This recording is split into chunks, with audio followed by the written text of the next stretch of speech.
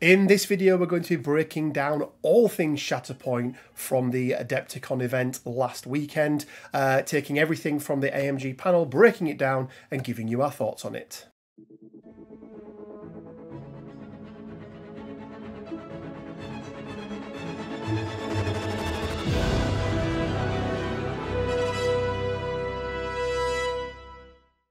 Hey guys, Rich from Rich Big Gaming. Hope everyone is doing fantastic. Welcome to this, another Star Wars Shatterpoint video. And again, it's going to be another bumper edition where we're going to go through everything that was revealed and shown even during the AMG panel at Adepticon last weekend. We did the Marvel Crisis Protocol one. We wanted to do this earlier in the week. We just didn't get around to doing it. And yes, it was a we. So joining me, I think I can say as always again now because he's back and this is the second one he's done with me. But it is Mr. Quinn Duggan. Quinn, how the hell are you doing, sir? I mean, you say this like I intentionally left. It's just you stopped making things. I did stop making things, yeah, that is true. That is true. Yeah, so another panel breakdown. This time Shatterpoint. We won't be doing any of the breakdowns because neither of us play Legion. What? Although I think the Legion, like, they got some pretty decent stuff as well, did the Legion guys? I think if you're a Legion player. We could always, like, cover the X-Wing presentation. Armada, that's the one I want to break down. It's just it'll just be the intro. I think it's way funnier to break down X-Wing because there are still, like, thousands of people that play X-Wing. Yeah, they really are neglecting that game a little bit, aren't they, I think, but... How many spaceships could you do? Well, they're all the same. They fly about. They shoot things. I'll be honest with you, I've never played X-Wing. Like, I have played a handful of games of X-Wing, and it is not for me. Yeah, I believe it's very, very like micro movement oriented. The way it works is you have like your movement dials that you put down at the start of each like turn, and then you like flip them face up in like pilot order turn. But, like, you can just fly off the board and just die. Nice. Which is always fun. But space is infinite. How does that happen? No, you left. Space is confined to our 3x3 board. It should be no bigger. Space is also entirely 2D. Yeah, exactly, yeah. I mean, it would be very difficult to do anything else, but could be quite interesting. So, Shatterpoint, Quinn... They showed us quite a bit.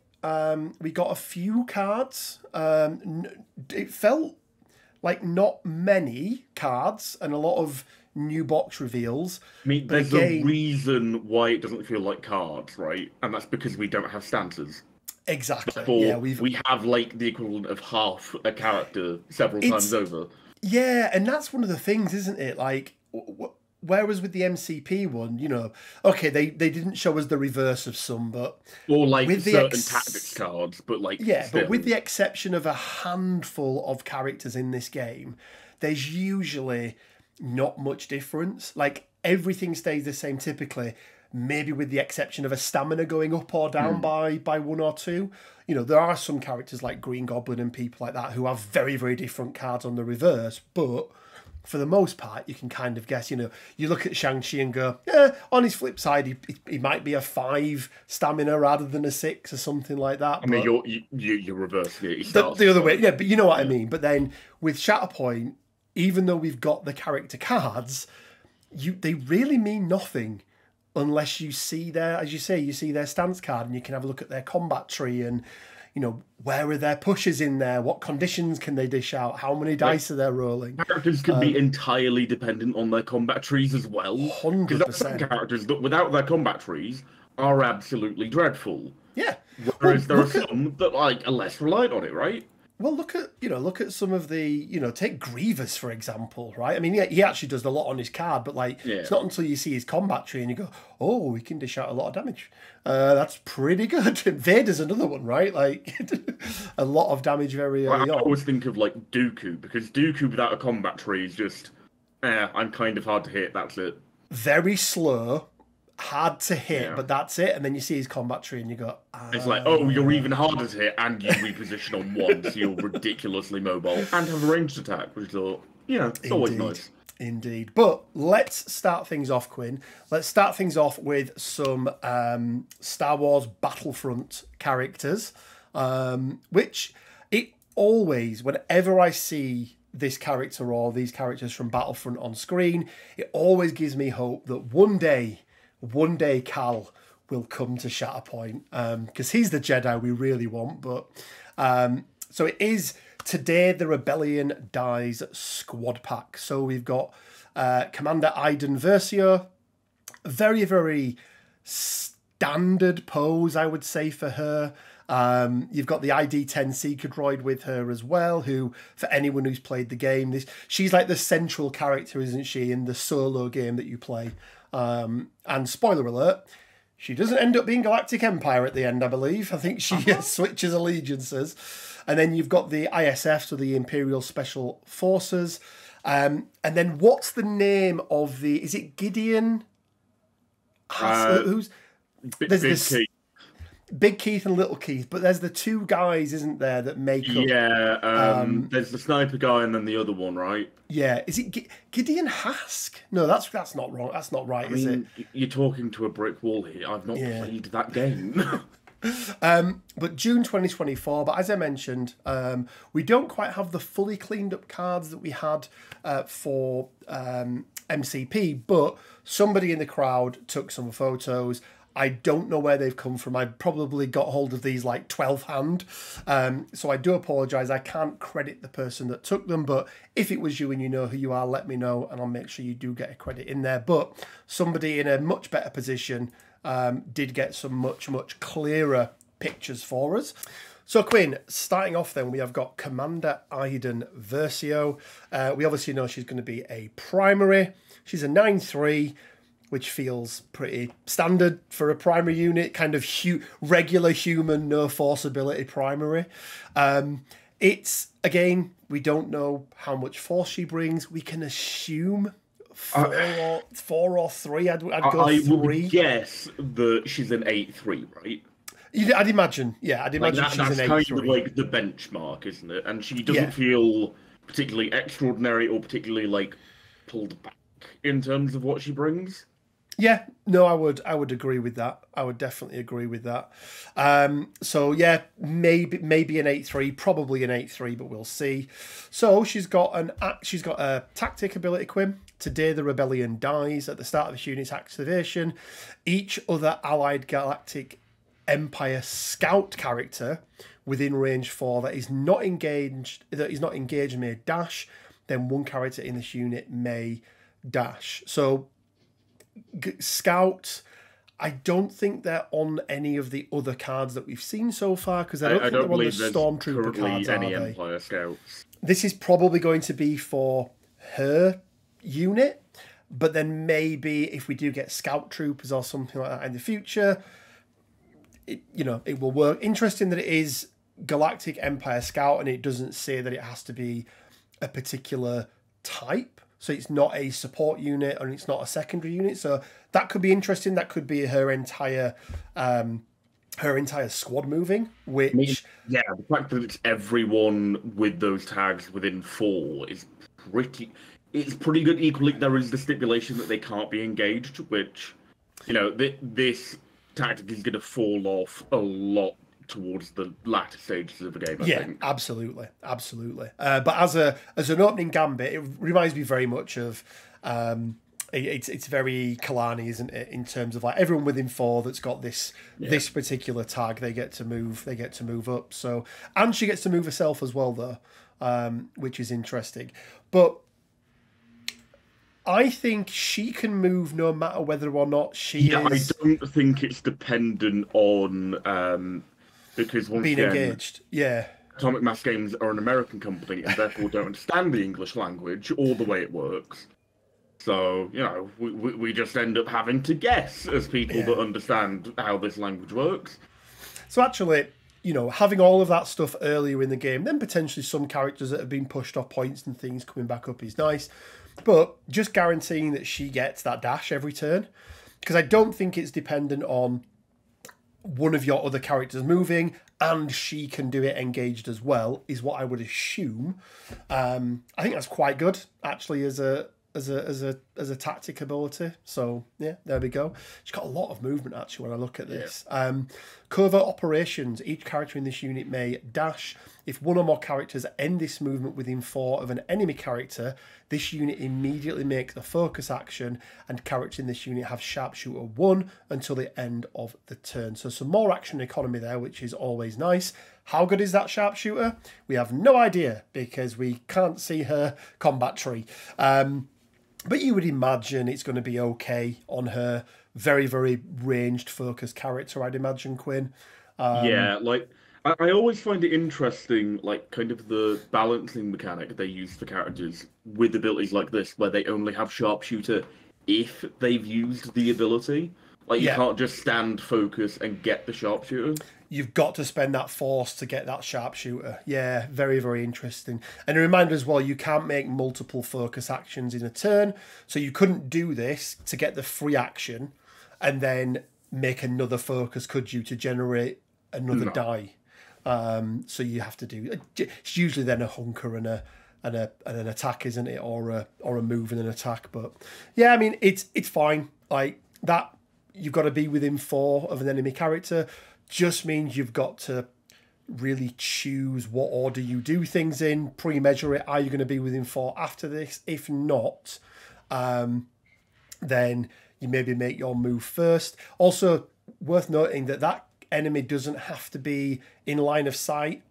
So as long as you are within 4 of someone, they could be behind a wall or something like that. Doesn't need to be the target either. So doesn't need to be the target that you then shoot someone at range 5.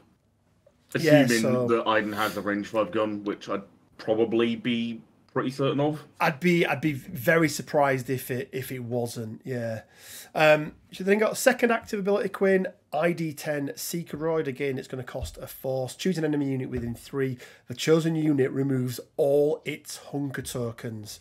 If no hunker tokens were removed, the chosen unit gains expose.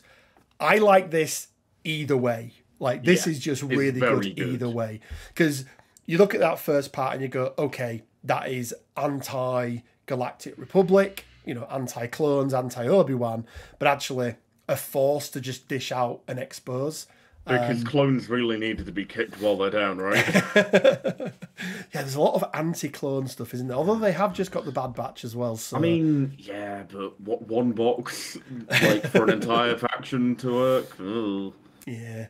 And then her identity is going to be the Empire sends its regards. When an allied Galactic Empire character wounds an enemy unit with an attack, after the effect is resolved, that allied character may choose another unit within 4. The chosen unit gains strain or disarm. Then the allied character may heal and dash. Recover and dash. Now, as per rules that we've seen before, even though it's and not then, you will have to do the recover first and then make the dash. Even though there should be and then after that bit there. But hey, they do England good, Quinn, don't they? They do England good. Is their city. Oh boy. I really like this, Quinn. That identity is incredible. When you think about how many reactive things there are out there when one of your units becomes wounded, being able to put a strain on something like a Magna Guard, right? If they're with, they're with Dooku, or, putting it on Mother Talzin so that she, when she makes her dash and her attack and things, she's going to, end up taking it. There's so many reactive abilities. And whilst a reactive identity in itself doesn't trigger strain, what you do within that does trigger strain, doesn't it? So really, really like this. And then again, being able to give them disarm. Does have to be another another enemy unit within 4. So you can't take out Vader or Maul and then slap the disarm token on them so that they are less potent hitting you back. But even so, I really, really like this. I mean, with the other part of it, they might not get to hit you back because you heal and run away. Well, exactly. And this will trigger before everything that they do, because you're the primary, therefore... Sorry, you're the attacking character, therefore you get to resolve all of your stuff first. So, yeah, thoughts on, and obviously it's really only 50% of what she does, but thoughts on Iden and what she brings to the Galactic Empire? I really, really like Iden. I mean, I'm playing Empire in like our current event that we're running, and like I was saying after the first like round, because I'm playing Gideon Vader, I really wish I had another Empire primary to play other than Gideon, because Gideon's decent, but like he feels very, very passive. He makes things difficult for your opponent, but isn't particularly potent himself, I find. Yeah. Whereas I always, as we know, like to be the aggressor. Exactly. And you prefer active versus reactive, don't you? I prefer to be the one forcing the issue, not the one reacting to it. And I think Iden is very much in the camp of, I am going to force issues on you, deal with it. 100%. Yeah, 100%. I really like her. I think she's solid. I do hope we get head options, because... And I know we got head options with the clones, and with some of the Mandos and things like that. My opinion has always been, why would anybody be going into battle without their helmet on? If they've got a special little helmet, why wouldn't they be wearing it? But everyone should wear their mandatory safety silly hat. Safety silly hat, yes. And then, whilst we don't have any of her secondaries, we do get to take a quick look at the support units. It's also important to mention there are 2 secondaries in that box, right? They're the 2 that we mentioned, aren't there? I had them in Legion, but I can't remember their names. Let us know down in the comment section below. So they've got Special Forces Conditioning, Quinn. So they do have, these are the support, and they do have a tactic ability, which we're seeing more and more now, right? There's now sort of a good handful that have got this, but the start of this unit's activation, it may remove 1 damage and 1 condition from itself, which ain't bad. It's really good. How many times have you been hampered? Now, important to know that it's the unit, so therefore it is 1 damage and 1 condition. You don't get to do this for each of the 2 characters that are in this unit, because it would say each character may remove yada yada. But even so, just getting rid of like that pin or the string, I mean any of them, right? Getting rid of any condition for free is pretty darn good. But the fact it's so like you're not just choosing between the damage and the condition is really nice as well. Like it's better than what Vader does. It is. And then if you think about some of the synergy with the other Empire characters, with the Stormtrooper Sergeant, for example, although I don't think the Stormtrooper Sergeant can move these, can he? Because they don't have the Stormtrooper tag. You don't need the Stormtrooper tag. Is it just Galactic Empire? So the fact that they Dark Troopers and stuff like that. Yeah. Now the fact that they take a damage to get the focus, actually, I've just thought about it in my head. They probably don't need to, because what they want to do, Quinn, is get covert operations, so they get the focus and they get sharpshooter. I think you've conflated Stormtroopers with the Sergeant, because the actual supports take damage to focus. Is that what it is? The Sergeant gets some move. Advance. Okay. I am getting confused there. This is the Empire player, not me. So actually, good synergy and actually no crossover, which is even better. But covert operations, it's exactly the same as what we've just gone through. Which again, Quinn, I think is quite nice, especially when if they do have a pin, you can remove it so that you can make sure that you can do that move. For covert operations, which is pretty good. But Quinn, infiltration. When deploying characters in this unit, characters may be placed within range 3 of the first place characters from that squad's primary unit instead of the normal 1. We've seen like Pons does a similar thing, right? Range 2, but he does it to everyone in the squad. Yeah, but this obviously, I said to you, didn't I? You said, have you seen they can deploy from range 3? And I said to you, I was like, that's like represent their infiltration ability. But that is literally what the ability is called, Jess. I was like, there we go. Range 3 is a long way. I mean, you are, you're timesing your typical deployment range by 6 with this ability. Yeah. Yeah, it's huge, absolutely huge, and makes for some very, very interesting, especially when we get to this new pack and this map pack, Quinn, that we're going to go through. Some very, very interesting turn 0-stroke turn 1 players and where they can be on the board and what they can do. Especially in conjunction with Aiden's tactic as well, I do wonder whether you could put like one of each of these on like 2 of the midline objectives as like your first move. Yep, absolutely, absolutely. I think it you know, there are lots of other combinations that let you. And I will apologise, by the way, guys. Somebody next door is putting scaffolding up, so if you can hear the drilling, I do apologise. But there's lots of combinations, Quinn, that let you take 4 points during turn 1. I think this makes it very, very easy to do that. Yeah. We don't know what they're going to be like defensively, whether you want them that far up the board. But overall, Quinn, as a support unit, again, just from the card, they're an 8-2, which again is pretty standard for human support dude. You'd imagine they'll have some form of modified stormtrooper armor. Yeah, I mean, my hope is that they have a very solid stance, because, let's face it, they kind of need to be 4s. Like, if Stormtroopers are a 4, these guys need to be at least a 4 as well. And I think based off of that health pool, they are a 4 and not a 5, right? Oh, 100%. Yeah, 100%. But yeah, it'll be interesting to see. Next up then, Quinn, we've got some of your favourites. General Solo and Emo Chewie, as he will forever be known. Of all the rebellion things, like, these are probably the bit where they get me, right?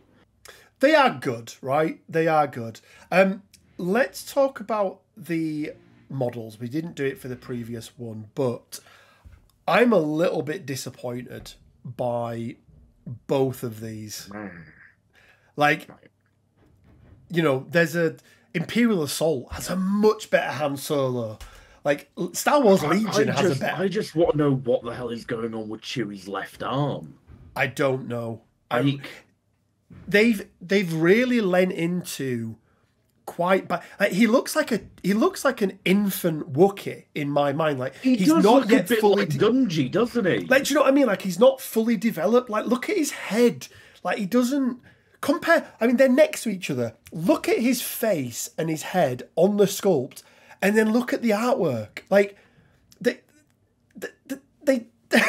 not. Like, honestly, Chewie feels like one of the characters that should be like on a 50 mil as well, right? Yeah, like, absolutely. If Wrecker and Aniga can go and be on a 50 mil together, like, Chewie assumedly is bigger than Wrecker, right? He's a Wookiee. He's like 7 foot tall. I think he's about 8 foot tall, isn't Maybe, he? I mean, yeah, but Wrecker's like 6.5 foot is Wrecker, isn't he? Like, he's not that... I think Wrecker's about 7 foot, like, because he is pretty damn big, but, like, still, I think Chewie outsizes him, right? Yeah, 100%. 100%. Unless, I don't know, they've done, like, a weird perspective thing, and he secretly is on a 50 mil, and he just looks small there, but, like... I don't think that's what they're going for. No, I don't. I really don't like this miniature. Like, there hasn't been many in the game so far where I've gone, I might have to look for a third-party sculpt, because I think the sculpts in Shatterpoint have been immense. Like, they've been really good. There are like 3 bad sculpts. 2 of them are here, and then obviously you've got Bat Vader. Bat Vader, yeah. And that's more the cape than the overall... Because I don't like the pose of it either, because obviously it's meant to go alongside that Luke, but I feel like they have lost far more, like, dynamicism in making that decision than they've gained in terms of, like, cool factor of, oh, look, they are fighting. Yeah. So, not a big fan of the sculpt, but Quinn, June 2024, they're coming out, so not long to wait. So, coming out alongside Iden. Yeah, let's have a quick look at General Solo's card. So again, he's going to be another primary. He's Rebel Alliance, he's a scoundrel, and he's a scout. So the scoundrel thing seems to be kind of where the bounty hunter thing is. What I thought would be bounty hunter seems to be leaning more into scoundrel. where that's kind of becoming its own faction. Well, it is like the scum and villainy, right? It is indeed. It is indeed. So he's got a tactical ability, Quinn. We'll do it real quiet like. At the start of this unit's activation, choose another Rebel Alliance character. If the chosen character's unit order card is in the order deck or reserve, each character in that chosen unit may advance. Otherwise, they may dash. So basically, if you've used that character already in their card, they only get to dash. If not, they get to make an advance. Important to note, Han also goes with them. He does indeed, yeah. Which is very big for Han's like own maneuverability, right? Yep. And the fact that you can choose one other character. It's not a character within X or whatever like that. Like, you get to choose. So, we haven't seen Chewie's card yet, but I imagine Chewie moving up with Solo is probably something that a lot of people do. Outnumbered, not outgunned. Quinn is going to be a reactive ability costing 1.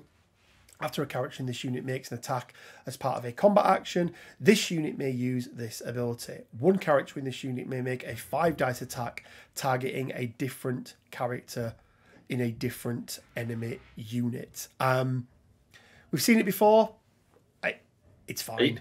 It could be great. It could be terrible. We don't know because AMG don't give us stance cards when they reveal things. Nope, we haven't seen his stance card yet. So he could be just like Aura Singh and therefore unplayable. Yeah, keep a little optimism here. I mean, that's quite apt, isn't it? it's like AMG knew what I was gonna say. Yeah. When an allied unit is wounded by an enemy effect, after the effect is resolved, this unit may use this ability. If your opponent has more momentum than you, gain a momentum. This can be very good and can win struggles on your turn. And, I mean, just in general, this is really good. I really like this. I feel like that's kind of painting a target on Solo's back, right? Of you want to wound him very quickly. Yeah, absolutely. But I think Chewie might have something to say about that when we do. But then we've got Here's what he has to say. Two worst Chewbacca impressions you will ever hear. We sound more like Schloff from the Goonies, don't we? Hey, it's me is going to be his identity. Once per turn, when the enemy unit becomes wounded, after the effect is resolved, remove one condition from this unit. Then one character in this unit may dash. Once per turn, when an allied unit is wounded by an enemy character, after the effect is resolved, one character in this unit may make a 5-dice attack targeting the enemy character that caused the effect. So it's one of these double-sided, it's identities. But better because it's not Luminara.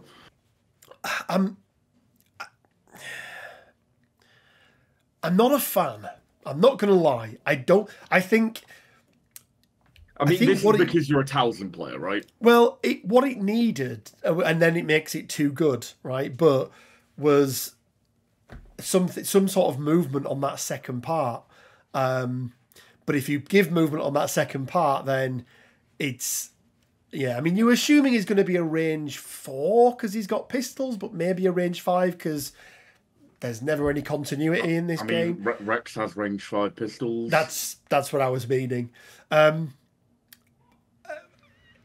Yeah, I mean, it's a very Han, it's a Han-centric identity, which is kind of what you would expect. He's not really a team player, is he?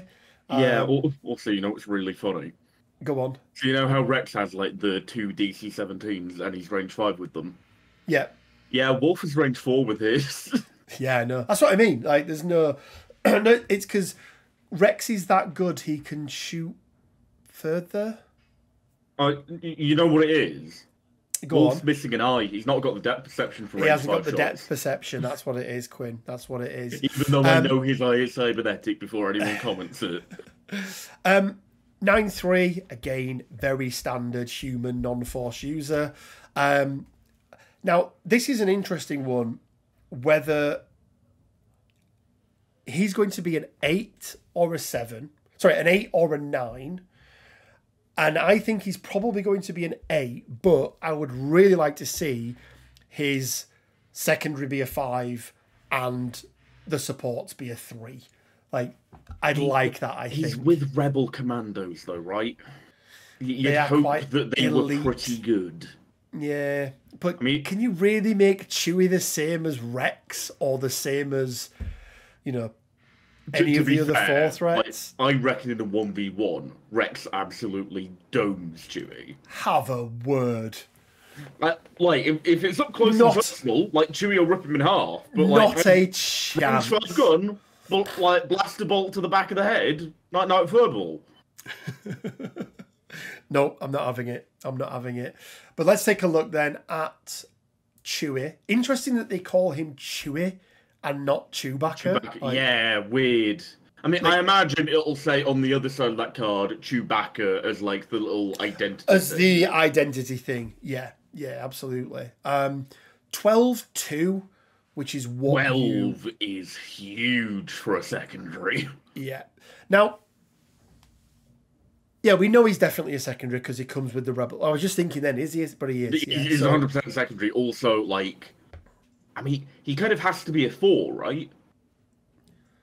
Yeah, you have to assume commandos are a 4 minimum. And like, Chewie is a 4 feels bad, man. It feels perfectly reasonable. Like, the only 5 cost supports we have are Kalani, who is one of the best secondaries in the game, and then Aura Singh, who is one of the worst secondaries in the game. But like, we'll ignore Aura Singh because like, she shouldn't be a 5. Let's be honest. No. And like, look at Kalani. Like, Kalani's impact is pretty huge. And I know from the cat perspective, you're like, oh, Chewie's great, but you are right. Like 5 is kind of like where you end up with like those big characters. I mean, so far we've had 2, and one of them's shocking, so I'm not sure. So we've got Wookiee Loyalty Quinn. He's got a tactic there. At the start of this unit's activation, each character in this unit may dash towards an allied primary character. If at the end of its movement, this character is within range 3 of the chosen character, that character gains Hunker, and each character in this unit may recover. It's all right. Like, it's extra movement. You're dishing out Hunkers, which is never bad. As long as they're not engaged. The healing is nice. The healing's really good. You can use it on other people around you. It's not just a remove damage or condition kind of thing. Yep, it's not just on yourself. It does affect others as well. It's not wise to upset a Wookiee Quinn. It's going to be 1 force.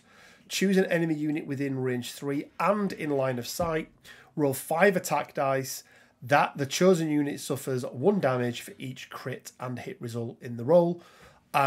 This can be a bit like some of the other stuff. It can be amazing and win you a struggle, or it can whiff and do nothing. On average, you're getting 2 and then a 50-50 shot for the last one. I mean, it's range 3 Dark Fury, which is pretty damn good. Which is, yeah, and it's you just get to do it rather than, you know, some of the other ones. It also costs an entire force less than what Dark Fury does, which is insane. Yeah. I know it doesn't have like the expose the force user kicker, but getting a range and the force reduction makes that incredible. I really like this. I really like this. Bodyguard, primary and secondaries. So applies to himself. It will apply to himself. So he is going to get cover 1. Remember, cover from different sources can be stacked as well, which is nice. So if he would still need. It's probably worth explaining this, Quinn, isn't it? So he doesn't need a Hunker token to gain cover from this way, but if he was on, if he would get cover from terrain, but he didn't have a Hunker token, this doesn't then allow him to get cover from the terrain as well. Just you need the Hunker token to get cover from terrain, but it's pretty good. Like, it's not bad. And I mean, we've seen it on save before. It's pretty decent. Yeah. We've also got it on the Magna Guard with the first instance of it. Yeah, but I was thinking more having it on an actual on themselves. Well. Yeah, and then intimidating presence, Quinn. While this unit is not wounded, allied Rebel Alliance characters within 2 add 1 expertise to their defense rolls. Like, I mean, I'd have to assume that Chewie is like otherwise terrible defensively, otherwise he's now unkillable, right? I mean, yeah. You're rolling an additional dice and you are like guaranteeing an expertise to yourself, and you've got 12 stamina. Like, his defensive expertise better be like absolute dog shit. Who knows? Like, he better be rolling like 3 or 4 dice at best without the cover. I can imagine it be 4. 4 at range, 5 up close and personal. So then it ends up being 5/5. Yeah. Yeah, I can see that. But like adding in an expertise to that is like crazy good. And then you factor in it applies to allied rebels within 2 as well. Like, especially when you've got Luke in there as well, and other characters that have got dice dice like manipulation. Han is gonna have like silly defensive expertise because yeah, I'm Han Solo, I'm lucky, I have plot armor, except for my son. Yeah, I mean, look, it's. I think he's pretty good. I think Chewie's pretty insane, to be honest. Again, we'll see what his combat tree is. We'll see what his stance card is, but overall, pretty solid.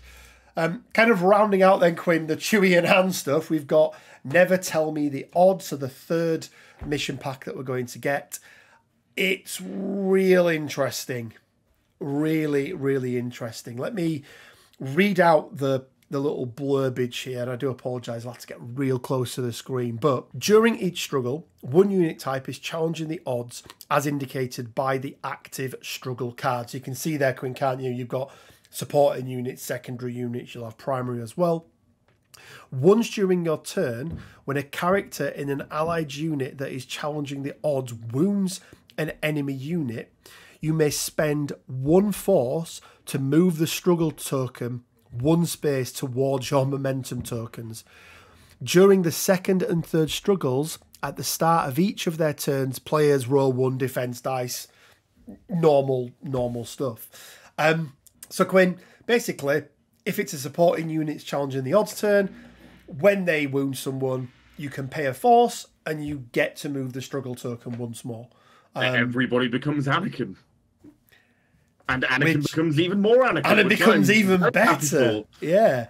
So a little bit about this. Obviously, first of all, how many active? We've got 1, 2, 3, 4, 5, 6, 7, 8. So we're back up to 9 locations or objectives, but 3 of them in the middle, which is very interesting. What are your thoughts on this, Quinn? What are your thoughts on the challenging the odds part of it? I think it mixes games up. I don't mind it at all, really. Yeah, I feel like this mission pack is going to have a bit more of an impact on the game than like Sabotage Showdown did, right? Because Sabotage Showdown was very, very similar to Shifting Odds. Like, the tactic was nice, but only happened when you pulled the Shatterpoint, which, you could go an entire struggle and not draw the Shatterpoint, right? Like, there could be just times where it was useless. Also, having the exact same layout on the first struggle every time isn't great. Whereas it didn't mix things up much, did it? Yeah. Whereas this one, like, it's got a very interesting shape to it. Having 5 active objectives is less than any we've seen before. We're assuming that that questionable heroics is like a phase 1, right? Well, all of these have to be phase 1 because they don't have the symbols on them. They don't have the symbols on them. And in struggle 2 and 3, you roll a dice and choose the active objective based on. So these are the 3 phase 1 cards. That's even more interesting then, because obviously, like the support one, it's a pretty standard shape. The other ones are a bit more like not very. They're kind of lopsided in a way, but also like relatively fair. Well, they're a mirror of each other as well, aren't they? Like, like. What's going to be interesting, Quinn, is, and it's always really difficult to tell because there is no scale to the pictures, right? We've learned that before. Much to my chagrin, yes. Can a large base contest that middle back, and let's look at the Desperate Measures one. Do you think a single character can contest 2 points there if they're on a big base? Because it looks like they can. What is the difference in the...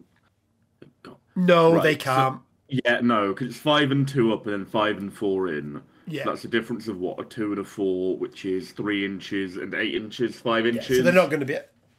No, it's 2 either side. Yeah.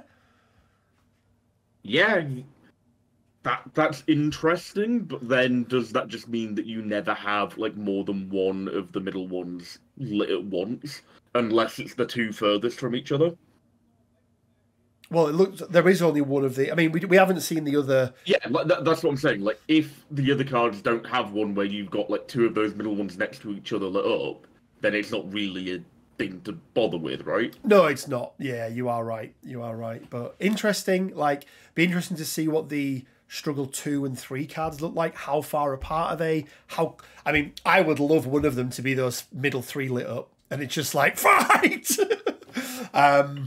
But yeah, I mean, it's look, characters and units and squad packs are great, but they're not what, for me, Quinn, at least, add a great deal of variety in the game, because you're looking to generally do the same things with them, right? You want a couple of shoves and some damage and whatever else, but actually, it's the mission packs. And I think this is distinctly different from the other ones, and I like that.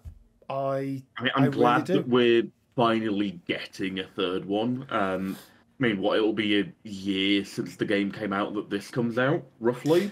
Yeah, and they did say that this is the third of the 3, so they'd always planned on 3 mission packs, one in the core box, and then the other 2. So these were the first 3 that they designed with the core box, kind of, alongside the core box. Yeah, so they've got to the end now. These could have come out a bit quicker, in my view. Like, I'd have liked to have seen them a couple of, like you say, this will be a year. June will be a year after the game's release, which feels a little bit long, but yeah, it is what it is. But yeah, overall, Quinn, happy with it. I like the theming of these. We had the Hondo one before. We've now got the Never Tell Me the Odds one, which is obviously. There's a reason why it's not called Never Tell Me the Odds Squad Pack, because that's what I thought it was going to be called. But it's because obviously the mission pack is being called that. But let's move on to some more Rebels, Quinn, and let's talk about Kanan Jarrus Spectre 1 and Zeb Aurelius Spectre 4. Give over. July 2024. Stronger Than Fear Squad Pack. And Quinn, they've thrown us a curveball, hadn't they? Because we thought that the Spectre or the Ghost Pack was going to be a single big box, but we now know that is not the case. We now know that the way it was initially kind of shown off, it was all of like the Ghost Squad, like, as renders next to each other. But now that we moved away from renders into actual boxes and painted models, it's interesting because, as far as I'm aware, these aren't any cheaper, even though you're getting one less model in them. You are getting one less model, indeed. So in this box, we're going to get Kanan, we're going to get Ezra, and we're going to get Zeb. And then in the other box, we're going to have Hera, who will be the other leader, which makes sense, right? Like, Kanan is the spiritual force leader of the group, but actually Hera's in charge. She's the one that's the higher rank in the Rebel Alliance. And that will also have Sabine and then Chopper in there as well. But let's take a look at Kanan Jarrus, aka Spectre 1. He's a 10-3, which is fine. Like, he's a Jedi. Solid. Yeah. A man with 2 names. At the start of this unit's activation, if its active stance is Form 3 Sorasu, refresh 1 force, and 1 character in this unit may recover. If his active stance is Pack Leader, choose an allied Rebel Alliance character. The chosen character may dash. Then, if the chosen character is a Spectre, 1 character in this unit may dash. Interesting. We've seen these tactics, Quinn, where depending on what stance you're in, you get to do different things. Again, We don't know what those stances are. Yeah, I mean, the Force Refresh is very interesting on a character that we assume would be an 8. Yeah, an 8-3 Yeah, because is kind of what you expect. Thing is he a 3? Because the other characters that have that Force Refresh tactic typically come with less force for what their cost is on average. But we're talking about Luke and Vader there, right? Luke, Vader, and Hondo as well.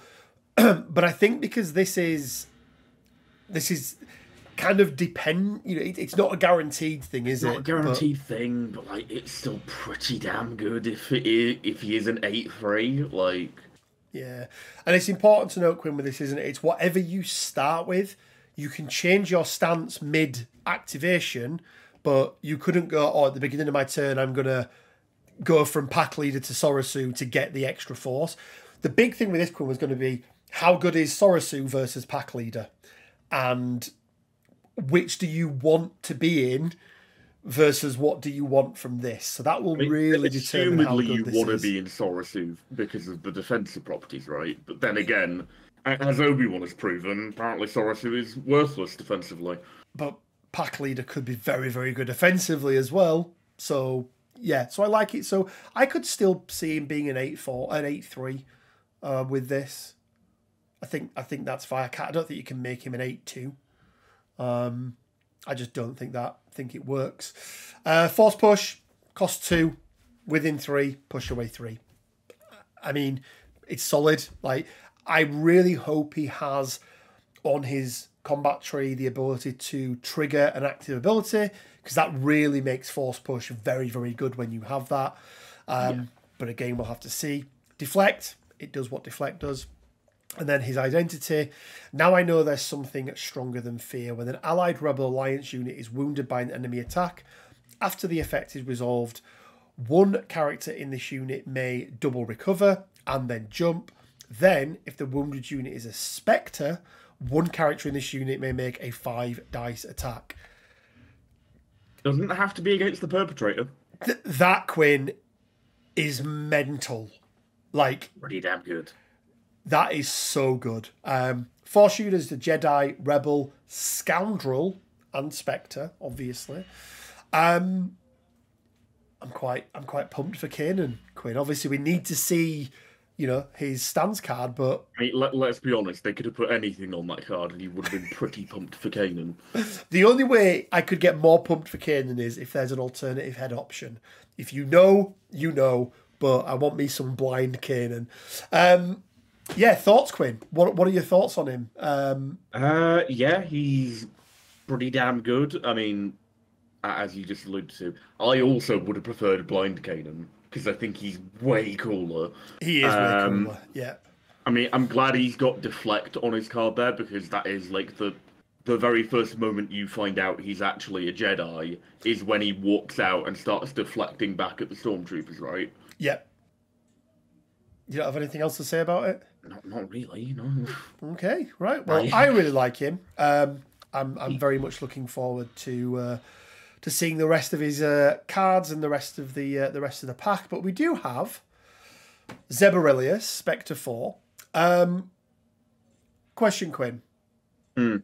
Is Zeb or Ezra the secondary or support?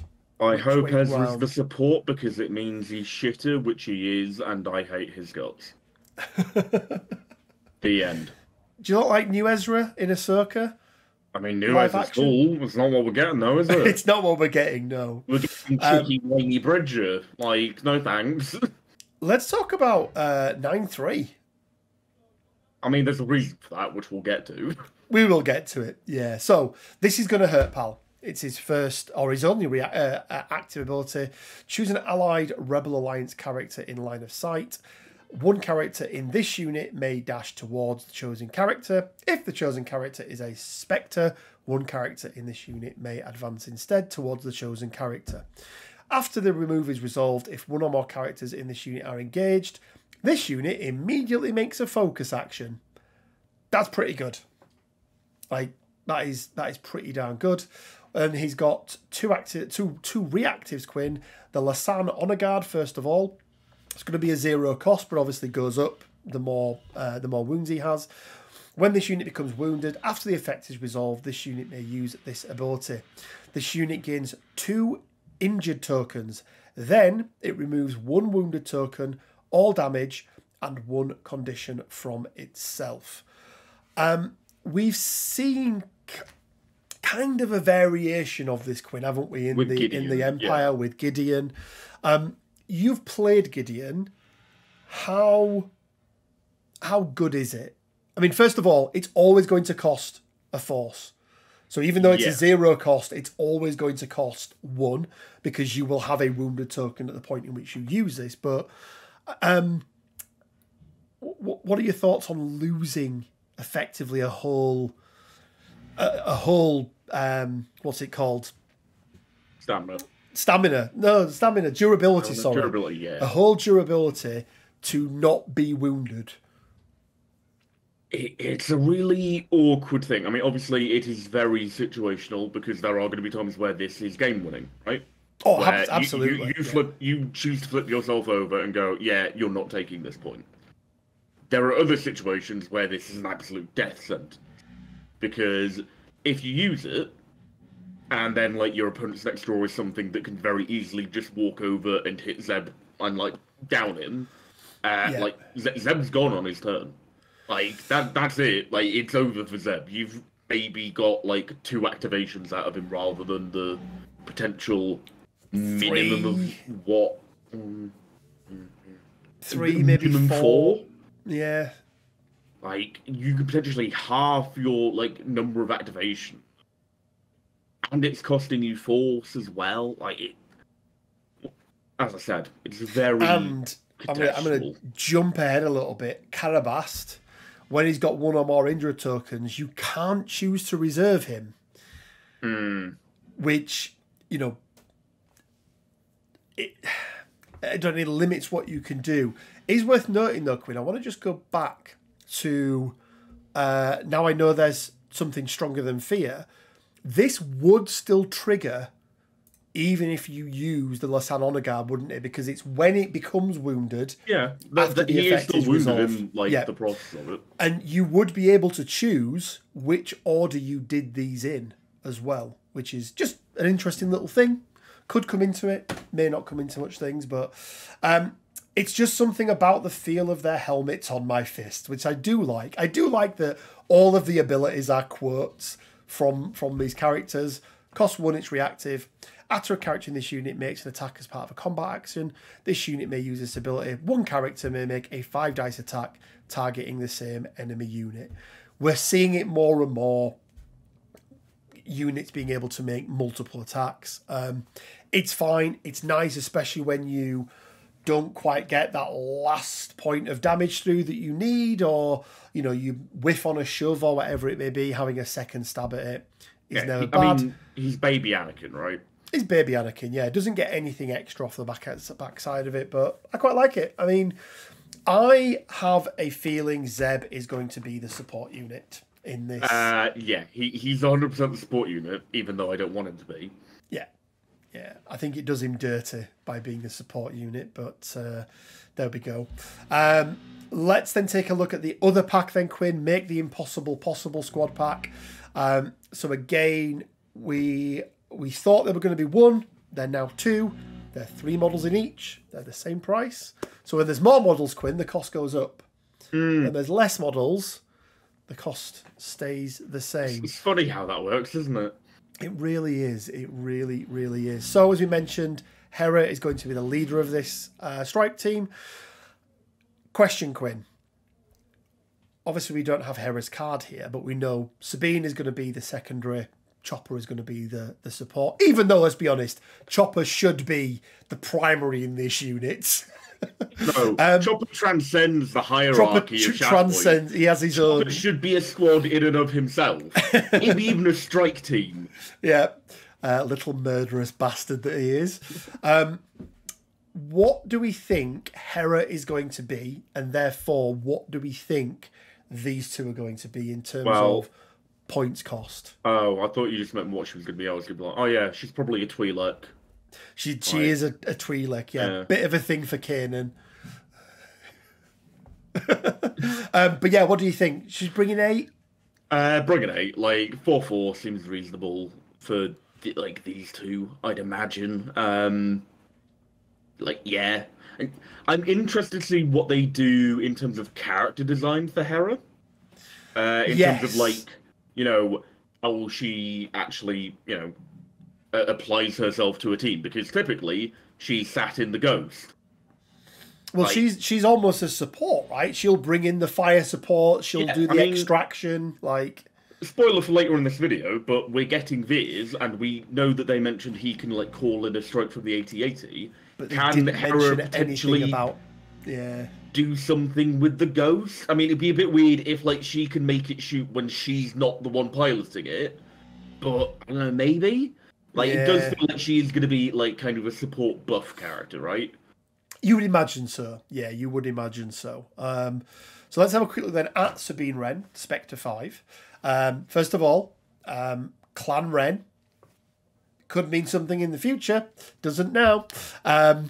Mandalorian, which is always nice. Rebel Alliance and Spectre. Tactical ability Quinn, my friends make the impossible possible. At the start of this unit's activation, choose another Rebel Alliance character. The chosen unit may dash. Then, if the chosen character is a Spectre, it may gain a hunker. I mean, look, these are built to work with each other, Quinn, aren't they? You can't play them with this. Go one on. Issue. I just like two words. Another words added. Another removing. Oh, okay. Just after Rebel Alliance there, in bold. I just want all Mandalorian. Yeah. I just, you know, like, apes together strong, right? It was like all the Mandalorians should have like some Mandalorian interplayability, and I know she has stuff that like makes Mandalorians better, but it's just you'd like if all the kit worked. Well, right? And the fact that it has to be another Rebel Alliance. At least if it was choose an allied Rebel Alliance character, and you play Sabine as a Mandalorian, at least she can do it to herself. Whereas, so it really, I almost precludes her from playing with Mandalorian. Now, it depends what the Mandalorians are going to get in terms of tags, right? But you can't imagine they're going to get Rebel Alliance because they never were. I mean, the only ones that would get it are arguably like Fenrau, like Ursa, like the Clan Ren guys, and like the people that show up in Rebels are probably the only Mandos that could possibly get the tag, right? Yeah, no, I agree. I'm going to add some fireworks to the celebration. Cost 1. One character in this unit may choose an active objective within 4. Roll 5 attack dice. Each unit within 2 of that objective suffers damage for each expertise in the roll. Then one character in this unit may jump. Interesting little take on it, that it's everyone that gets it that's within 2. But it is only on an expertise, so you're limiting the amount of, well, yeah, because there's 2 expertise on every attack dice, so you're looking at 1 to 2 on average at best. Yeah, right. But if they've got 3 people on the point, yeah, the fact that it does damage to everyone within 2 isn't. I wish it didn't say each unit. I wish it said character. Then this could be a real good support killer. Oh, yeah, because it is each unit. Yeah. I missed that one, Quinn, so... Yeah. And you get I mean, look, a force for a jump is usually okay. If you think of this as a force jump and not as, like, a Wrecker-type blow-up an objective, then I think this becomes a lot better, right? Yeah, absolutely. Important, again, to note that the jump happens after, not beforehand. And there is no... prereq on the objective other than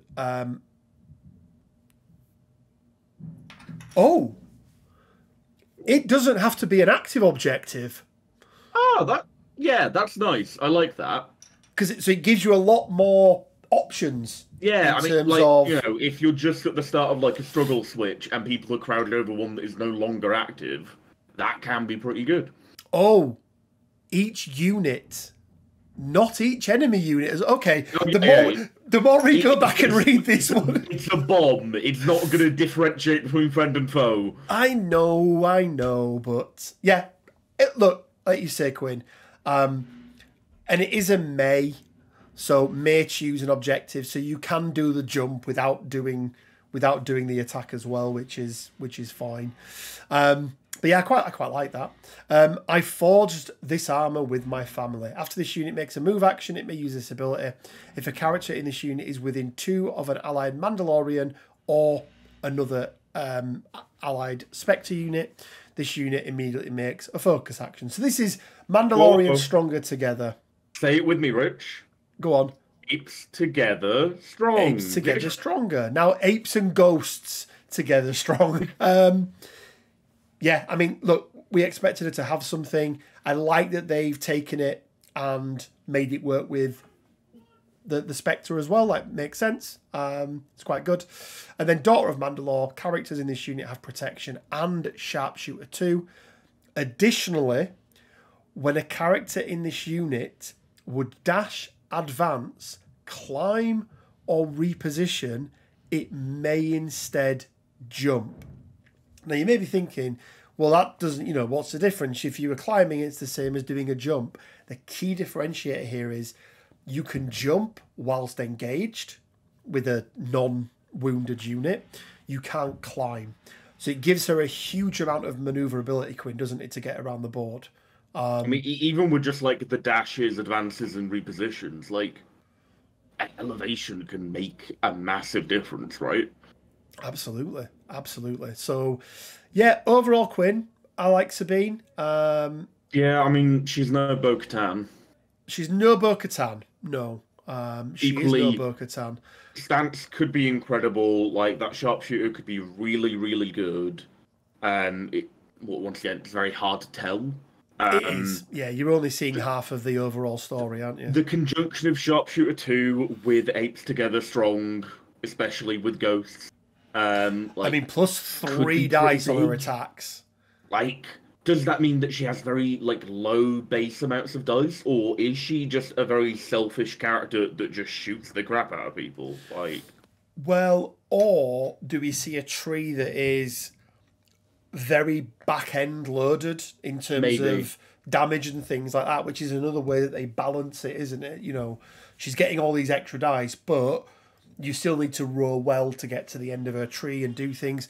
Could she have some pushes on some of her expertise as well? Maybe some other things that she's dishing out. I think could be interesting. But again, we only see half of the character. Murderbot, that is Chopper, C1 10p. Spectre 3. Mayhem. Choose an enemy unit within 2, roll 3 defense dice. If there are any block results, the chosen unit gains strain.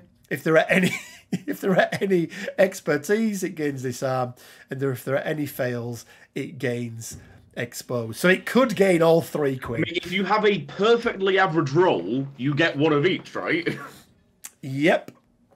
I do like this. It's pretty good.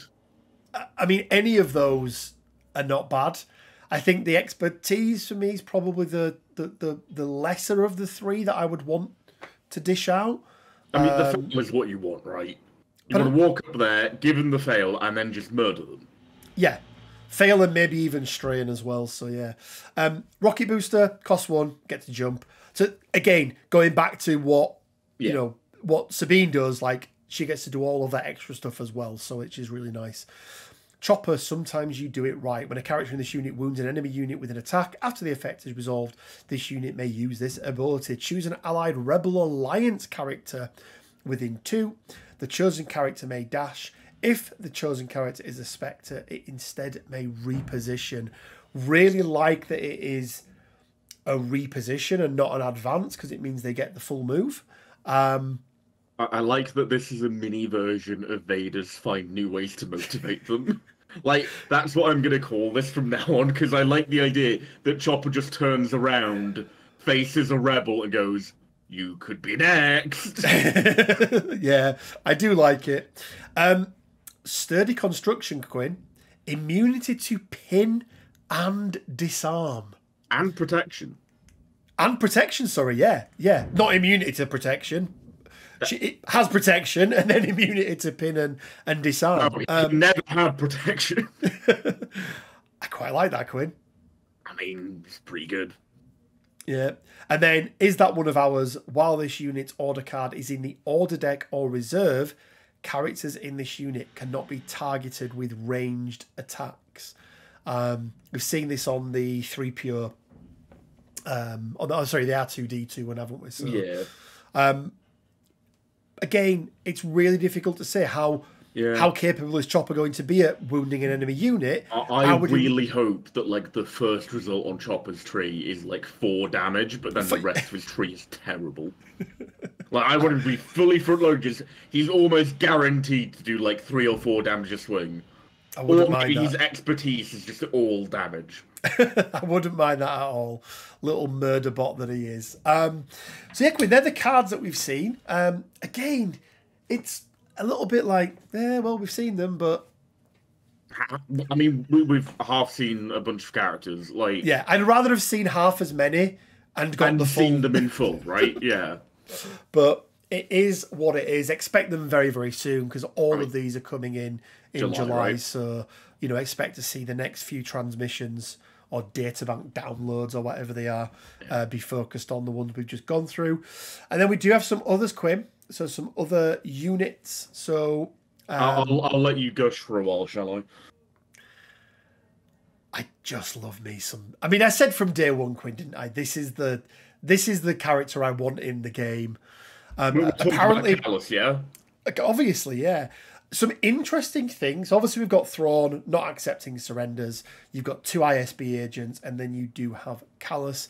They said we were going to get some new mechanics with Thrawn, but they didn't allude to what they were. So interesting. I think it'd be interesting if maybe he had like more cards to put in the deck, like the Ewoks, right? Like, yeah, I mean that would. I mean, but is that a new mechanic? Like, I mean, and they did say actually they did explicitly say expanding on what we've seen with the Ewoks. I have an idea. Go on. Enemy deck. Oh. Thrawn has laid several traps for you, my friend. I like that a lot.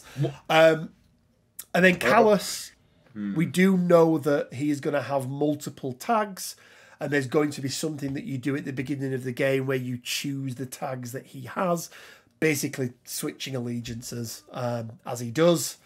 Backs and forths between Empire and Rebels.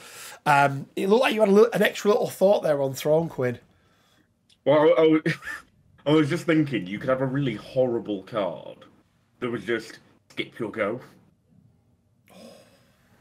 Like, it'd have to be once per game.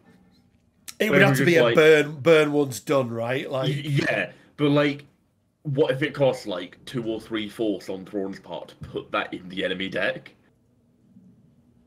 Like you just I still think it's worth it. That bomb's in there now. Like, or maybe it's just part of his package. And you know, he's an 8. He brings 8, and he's not as good in combat and things. I mean, this guy up close and personal. You know, he's like, trained. Yeah, like close combat, he should kick ass. Like, yeah, how good I would imagine close combat pretty good. Maybe sharpshooter 1. Because he's pretty good with a pistol as well. But yeah, I love me some Thrawn. They have very much said as well that this is Rebels era Thrawn, as in the TV show, which makes sense. I like that Callus, you're going to be able to use him in different places. He's obviously got the. You choose what like kind of allegiance he has in the beginning, right? They talked something about Callus's alternative, and I can't remember if they definitely said he has an alternative head. But obviously, when he starts... Well, he's going to have his hat on, right? Silly hat. Well, no, he doesn't in this picture, right? He's got the mutton chops. In the art. In the artwork he has, but then he's got like the Season 1 Game of Thrones Jaime Lannister locks, hasn't he, once he joins the Rebel Alliance. I mean, in he Rebels. also has an entirely different outfit when he actually joins the Rebels. Like He does, yeah. So be interesting to see if you get options for him, so that if you are more of a Rebel player, then you can put him in, you know, in the Rebel team. But I do like that. We then have Quinn. Good soldiers follow orders. Good soliders. Good soliders, even. How? How does it get? Good sliders? Good sliders follow orders. We spoke about this a lot, Quinn, didn't we, on the Bad Batch? Like, why is Crosshair not Galactic Republic? Well, this is why. Galactic Empire, sorry. This is why. So this is a Crosshairs-led storm... are they clones or stormtroopers? Clones. No, they're the first TK troopers, right? Ah, okay. Because these are like the actual like normal citizens they've recruited, but they're using the clone armor in like an interim period. Okay, interesting.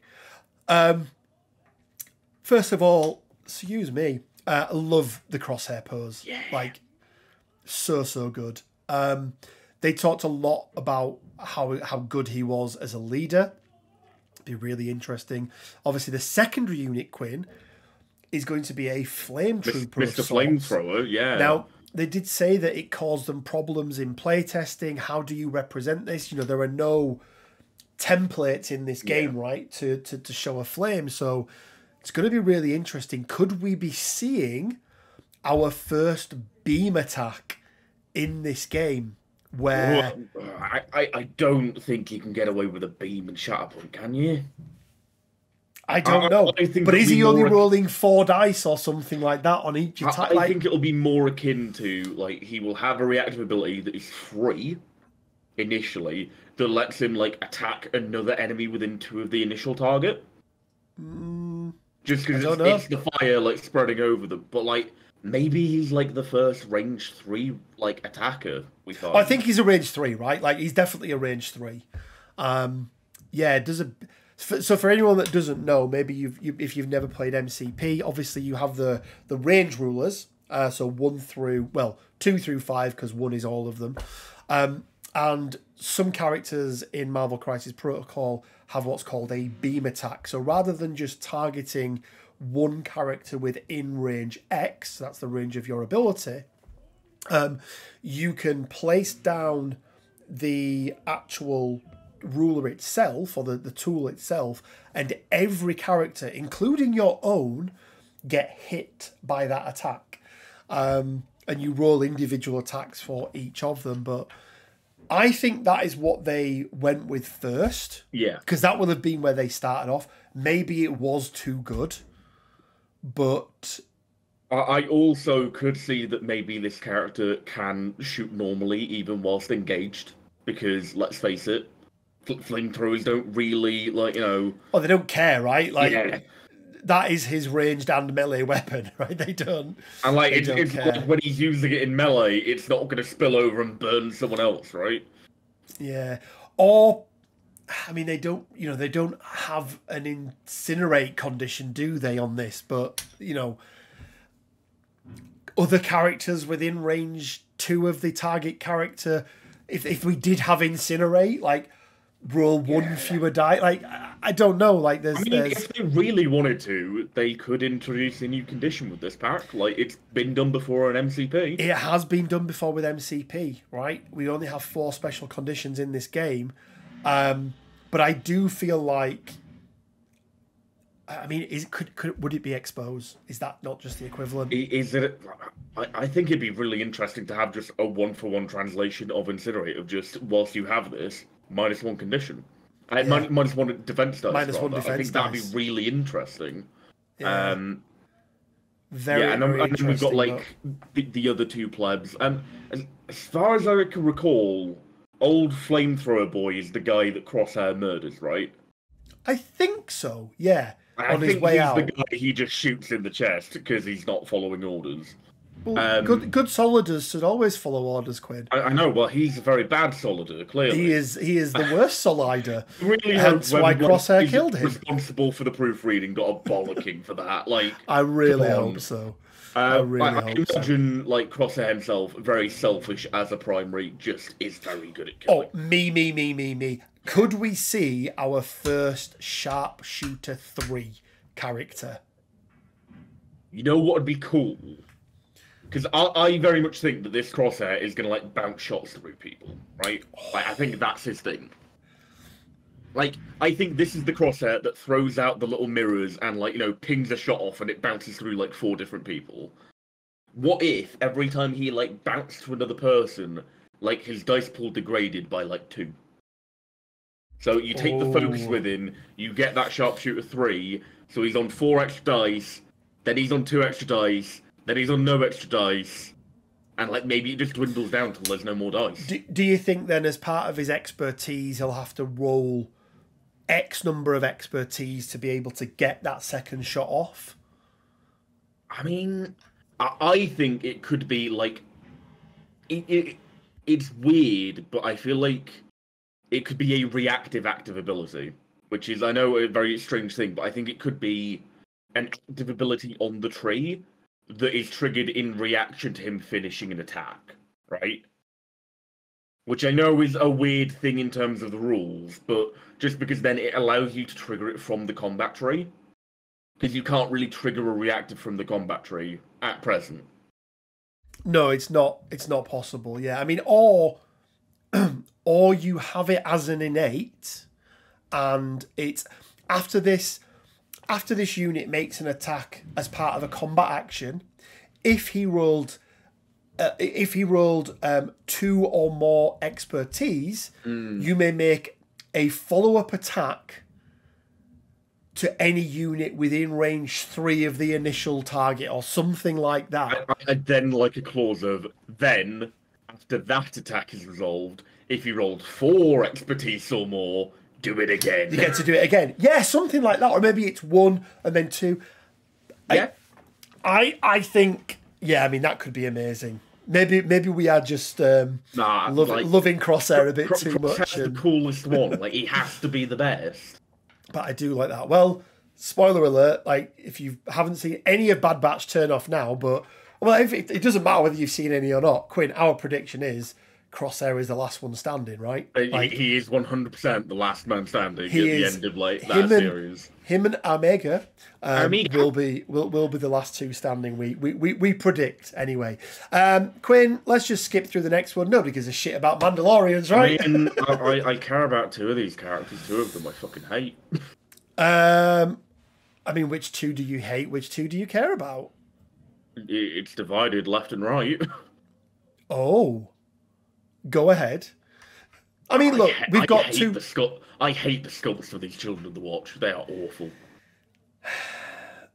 I get what they're going for, but also, like, can we keep, like, the silly rockets to action figures, please? Yeah, it does look a bit... It just doesn't look good. It does look a bit meh. Let's talk about the Armourer and Paz Vizsla, though. Paz Vizsla's a big old boy, isn't he? He's a big fella, yeah. Is that 50 mil? It is, yeah. So wait a minute. So Paz fuck you, Chewbacca. Paz Vizsla gets the 50 mil. Chewbacca doesn't. Okay. Makes perfect sense, yeah. So this is the way squad pack, Quinn. Q4, so still by the end of this year. I mean, this is what we've been wanting, right? A Mandalorian squad pack. We spoke about it many, many times on many videos. Again, apologies for the noise if you can hear it, but we spoke about them many, many times before. It makes sense for me, Quinn, to start with this squad pack before you get into some of the other, you know, maybe we get some of the other Vizslas could be on the horizon. Please, AMG, I know I bully you a lot, but give me Pre-Vizsla. He's really cool. With a lightsaber, with a dark saber. I mean, he should have been in the game before Gideon. Canonical first appearance of the dark saber. He needs to be the one with the dark saber in the game first. That is fair. That is fair. The Armourer's a little bit monopose for me. Like, they've gone really over the top with the Children of the Watch. Paz Vizsla is perfect as far as I'm concerned. That is what Paz Vizsla looks like. Like, even if she'd have had even if she was holding the hammer like tongues out in tongues front, down, I think there you go, right? That's your pose. It's very mono pose. Either that or kind of Anubis style across the chest, kind of holding both. I think that would have been quite good, but yeah, so a little bit monopose, but again, nothing. The more the female member of the watch grows on me, that one isn't as terrible, but good God, is Jetpack Man bad? Yeah, I'm not a big fan of Jetpack Man. It is that one scene, isn't it, where they all, and is it off episode 3, I think? Oh, sorry, season 3, where they're all attacking that big alligator-esque type thing. But yeah, I mean, look, I'll be picking it up, Quinn, no matter what. I'll be getting this. Let's have a look. Probably, I'm going to say, Quinn, the next one is probably my favourite reveal, because we knew about the other thing. We knew that Ghost was, we knew that the Ghost Squad was coming. We knew that Thrawn was coming because we got a little artwork teaser of him at the last minute extravaganza. I like this next pack because it does two things. First of all, it brings some amazing characters in the game that I want, but it shows that they are not just going to do the squad packs moving forward, which I think sets a really nice precedent. And that is, we don't need their scum unit pack. So, obviously, 4 characters who probably had maybe 5 minutes of screen time between them in the in the original. Do any of them ever speak? Django does. Where's Django? Sorry, Boba does, but the others, I don't think so. No. Can you name them all, Quinn? Dengar, Bosco, G88, Boba Fett. Okay, that's good. It's fair. Mate, I was like a proper Star Wars kid. Don't you worry. Fair enough. I can tell you the name of the guy who Obi-Wan cuts the arm off in the cantina. He doesn't like you. Yeah, he's Ponda Baba, and he's a spider person, which is why he bleeds when he gets cut by the lightsaber. Yeah. And then Doctor... Oh, what's the guy that's with him? Everzands. That's the one. Cornelius Everzands. Cornelius Everzands. So, interesting, Quinn. This is a unit pack. Every single one of these characters are a secondary, which I don't like because they're secondaries, right? I'm not too bothered about that, but I like the fact because that it breaks the mold. It breaks the mold, absolutely. I mean, I love me some Bosk. That pose, I'm really intrigued, is identical to Star Wars Legion for Boba Fett. Of all of these, Bosk is very clearly the best sculpt, right? Oh, without a shadow of a doubt. He's real good. I really don't like that Boba pose at all. It's identical. Let me go and grab slightly my... different because... I realised I still had this the other day. But I mean, I know it's not identical because he's holding his main blaster forward. Because this is... He holds his main blaster forward in it, Legion, though. Legion, yeah, it's okay. There might be some slight. He's facing the other way. Yeah, but also his proper rifle blaster is the one he's aiming forward, right? Yes. Yeah, in this he's not. In this he's got a weird little pistol out. I know, but is it not the same sculpt? Pretty much. I mean, it's very similar, and I'm not overly fond of it. Yeah, I'm not a big fan of it. I mean, let's be honest. There are going to be loads of 3D printed Boba Fett out there. There already are, so yeah. I like Dengar's sculpt. Why did they make him look like Robert Baratheon after the war, and when he was being sat on the Iron Throne for a good? Dengar is pretty bulky. I know, but they made him look fat in this. I mean, at least he doesn't look like he's got loo roll on his head like he does in the film. That is true. IG-88, it's a pretty standard pose. Whenever you imagine an IG droid, you imagine them like that. So remind me again what IG-11's model looks like. Let me have a quick look. Is IG exactly the same as this one? No, it's different. He has He has one gun up in the air, like he's holding it with his arm at a 90-degree angle, I believe. No, he's shooting behind him, is what he's doing. The art is a gun up in the air. The model is shooting behind him with one of his guns. Ah, okay. I mean, like, it's cool. It's still not as good as Bosk.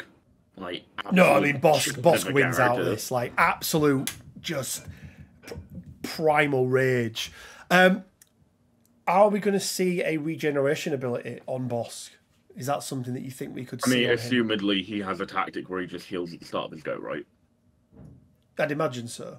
Like, yeah. I think that's just kind of it. Like, probably he gets to dash towards an enemy, primary or secondary, if it has the Wookiee tag, it's an advance. Yeah, maybe hate, you know, some form of hatred for Wookiee. Like, yeah, maybe. Could be interesting, but yeah, I mean, look, I like these. Like, they're some of my, you know, scum, villainy, bounty hunters are some of my favourite characters in Star Wars.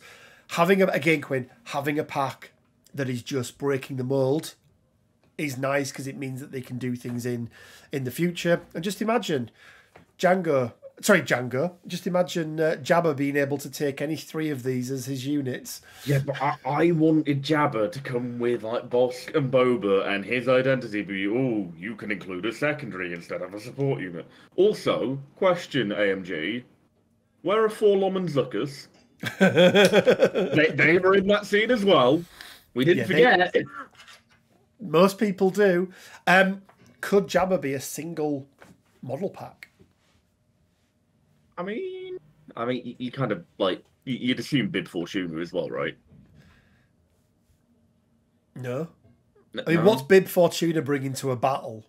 Like, Dewonewanga. I mean, he was swiftly dealt with by old man Fett, wasn't he? So, yeah. Look, I like this Quinn. Like I said, I love the characters. But for me, it's more about the fact that they've broken the mold. I also care more about the precedence it sets. Like, the only one I'm really hyped for there is Bosk. Bosk looks amazing. Yeah. Like, really, really good. Maximum Firepower Squad Pack, Quinn. We already alluded to this. Obviously, moving into Empire. You know, we've kind of been very Endor focused, haven't we, up until now with what we've seen when it comes to Galactic Republic, or Galactic Empire even. Now, they did say, obviously, those 4 bounty hunters, all from Empire. Maximum Firepower Squad, all from Empire as well. And Quinn, you sort of already alluded to what Veers is going to bring. He's going to be very much sitting on the back lines, calling in bombardments from his AT-ATs. Even though they're off-field, you can't see them.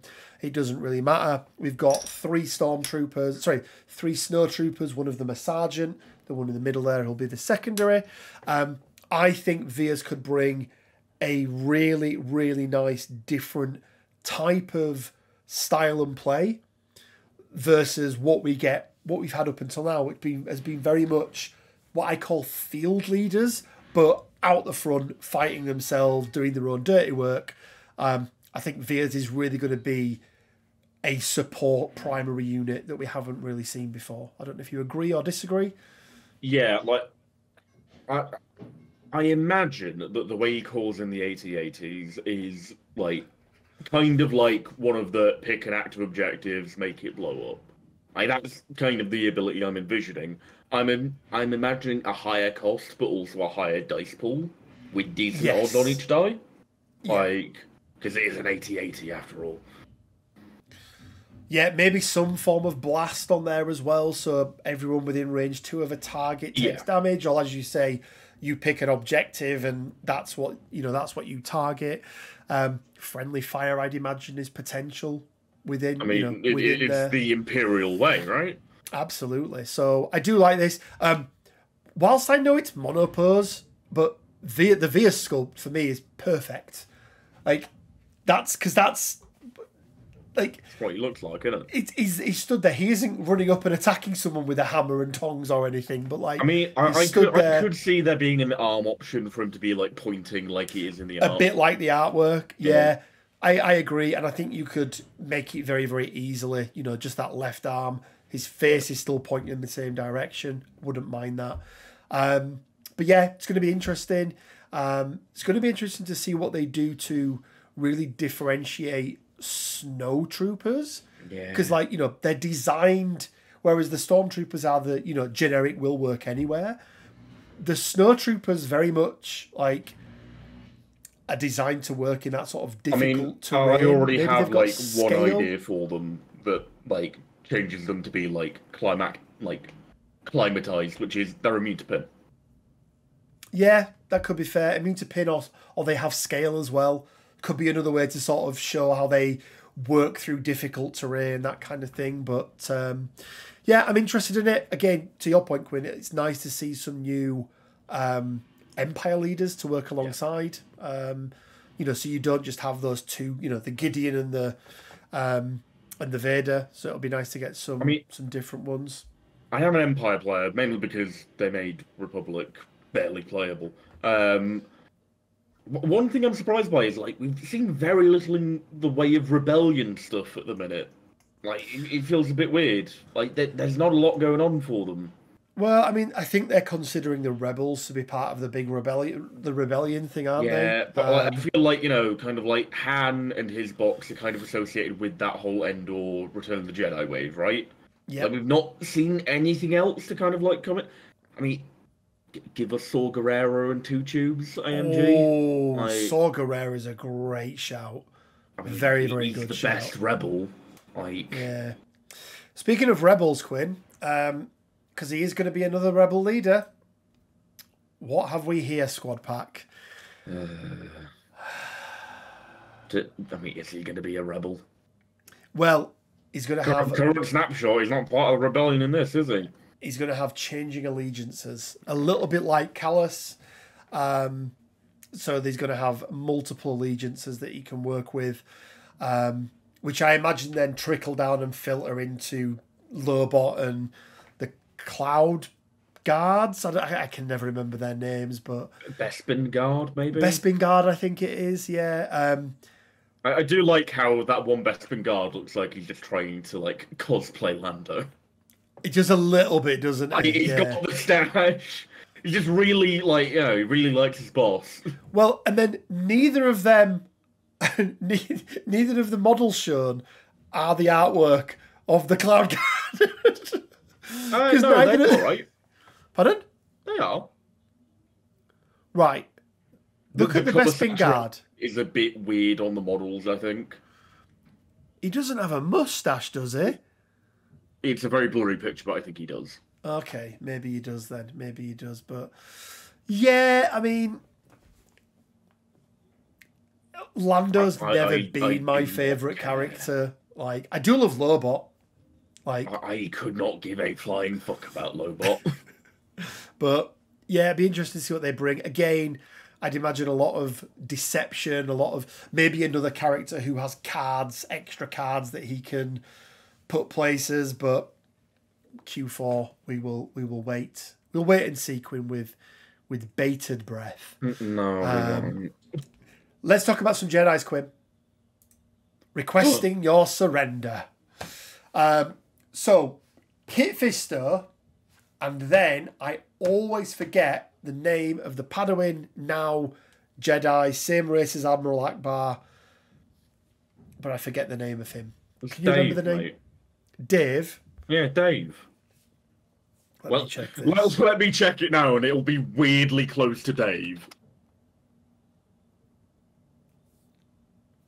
Nadar Veb. Nadar Veb, and he's a Mon Calamari. For my liking. Yeah, Mon Calamari. Look, more Jedis, more Padawans. Like, I hate this Kit Fisto pose. Really not a fan. I really wanted, like, that iconic shot of him with the two lightsabers out in front of him. Yeah. It's so easy to do when they've chosen whatever the fuck this is. Why he's only got a single lightsaber as well. Like, yeah. So, yeah. Interesting. It'll be interesting to see. I don't think we found out it's either this one or the next pack. I think it's the next pack. So we don't know who the supports are going to be in this one, but we Scuba do Troopers. know. Pardon? Scuba Troopers. Scuba Troopers, yeah, maybe. We do know that in this one, the Wisdom of the Council pack, we are going to get generic Padawans, which is interesting. That will be the support unit. So we are getting to the point of being able to run a full Saber team. They spoke about how they will have different head options and those sorts of things. Quinn, I've had a mind fart as to which the names of these characters. Mundi. There we go. What about the droid attack on the Wookiees? Ooh. Yeah. I am really mad about this pack. Why are you mad? Because I wanted Mundi to come with Bakara and the Galactic Marines. That would have been good. I think that would have been a great pack. Yeah, but no, that would have been. We get this thing. You get more Jedi. You get more Padawans. Like, it's. I don't care. I mean, the thing is that they're still supports, right? So they're gonna have to. They're gonna have to pull their weight, and because they're Republic characters, they're not going to. Yeah, so it'll be interesting. It'll be interesting. And then rounding it out, Quinn, we do have the timeline. I mean, look, next thing coming up is going to be the Han stuff, isn't it? Oh no, sorry, yeah, Han, Iden, squad pack. Yeah, Han, IG. Iden Versio. Stronger Than Fear coming in July. Never Tell Me the Odd Mission Pack. Strange that the mission pack isn't coming in June alongside. Oh right, yeah. Alongside that. That feels backwards. I think they might have screwed that up, honestly. Maybe. Only one actual pack for July, only one for August, which again, Quinn, there's nothing in September there as well, which is also Q3. You could imagine that things will get moved around. And is September Q3? Oh, yeah, October, November, December. I always forget October exists. Of course you do. I mean, it's a well-known fact on the channel that me and the months do not get on. He doesn't do very well with months. No, doesn't do very well at all. But yeah, there we go, guys. It's hard to get as excited, Quinn, about the Shatterpoint stuff as we got with the MCP stuff, because we saw, you see minus some tactics cards, like you get a full idea of the character, but you don't with these reveals. Yeah, I really hope that like AMG kind of buck up their ideas with how they do Shatterpoint reveals like this. They need to show us the stance card as well as part of it. And it needs to be both sides if they're double-sided, if you're listening AMG, please. Yeah, because otherwise you don't get a full idea of the character, do you? You can't really get as hype about a thing if you don't know enough about it, right? Yeah, no, absolutely. But look, it's interesting. Obviously, they're dipping more into the original trilogy, which I think... Yay. But I actually think it will boost the popularity of the game as well. I think it will. I mean, to be honest, I don't know why I'm being like about it. Honestly, I'd rather they kept away from the prequels as much as possible until they learn how to make clones not shit. Some clones are good. Bad Batch are good. I can count them on one hand. Bad Batch are good. But yeah, so there we go, guys. Let us know what you think down in the comment section below. Which of the characters, the individual character revealed, are you most excited about? Quinn, as we did before, I'll ask you the same question. What's the one character from everything we've seen that you are the most excited about? Crosshair, obviously. See, absolute Chad. I'm probably going to have to go Thrawn. I mean, we all knew that was the answer. But it's been the character that I've been wanting from the most part. But outside of my most favourite, probably the pack I'm most excited about is definitely the Bounty Hunter pack, with all the different bounty hunters in there. I think that's going to be very, very good indeed. Guys, we're going to leave it there. Let us know what you think down in the comment section below. Does all these original trilogy stuff make you more excited for Legion, or are you like Quinn and just thinks that everyone that likes the original trilogy is indeed a boomer? Let us know down in the comment section below. I don't know why it makes them more excited for Legion, but sure. Sorry, Shatterpoint even. Deary me. No one's excited for Legion. No one's excited for Legion. Guys, if you could do a like, and do a subscribe, all that usual stuff. It really, really does help the channel out. If you want to help us even further, do comments, do writing good. If you know, it really, really does help out the channel. If you want to support us even further, we do have our Patreon and the YouTube membership open as well. Head on over to Discord. You can go and check out everything that we do on there, plus announcements of all of our upcoming events. And as always, guys, it leaves you with just enough time to say stay well, keep safe, and until next time, may the Force be with you. Good soldiers follow orders. They do indeed follow orders. Welcome to